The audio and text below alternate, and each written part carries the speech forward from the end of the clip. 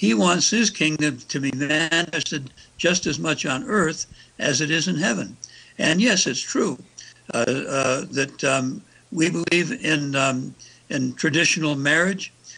We believe that life begins with conception and that needs to be honored. But think of the other benefits that we would have here in our cities if God's kingdom were to come on earth. We would have justice. We would have peace. We would have right. We would have equality. We would have prosperity. We would have health.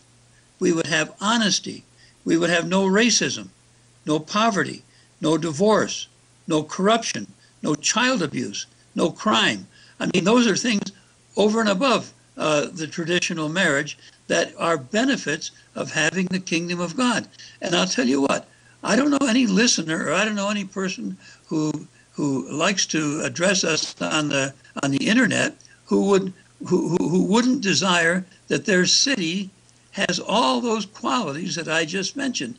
This is the happy human life that God wills for all the human race.